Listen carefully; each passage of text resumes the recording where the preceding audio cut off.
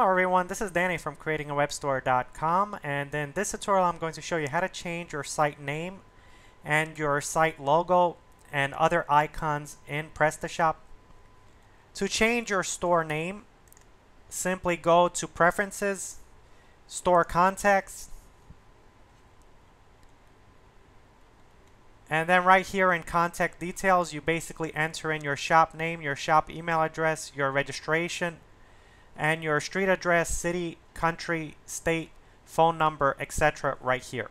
To change your store logo, you simply go to Preferences and you go to Themes here, and you basically upload your store header right here by clicking the Add File,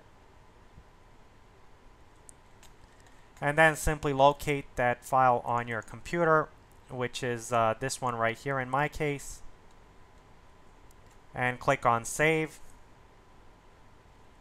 And when you do so, it will also take place right here in Invoices and Emails, and also for mobile right here.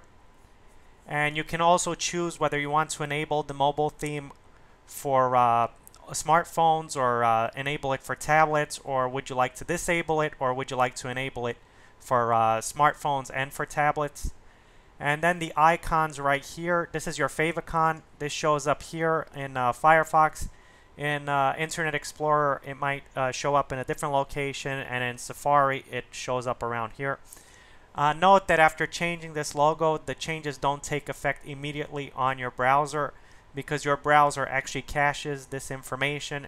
So while your Favicon actually changes for your visitors, people visiting your site for the first time, people that have already visited your site will keep seeing this logo there until that logo expires, until that cache expires. So what you do is you simply locate your Favicon, and this is in .ico format.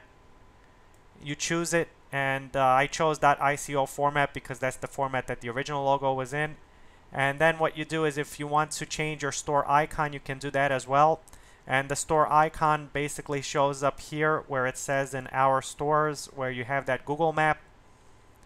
Right here where you have these little shopping bags, that's that store icon there.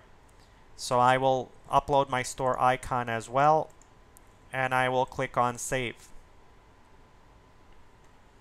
And I'm going to go to Icons to see here whether the changes took effect. And I'm going to copy the address.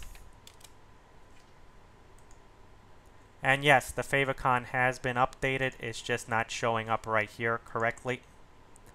So once you can actually see the Favicon by actually entering the URL into your web browser, and if after refreshing you see the icon, that means that the changes did take place.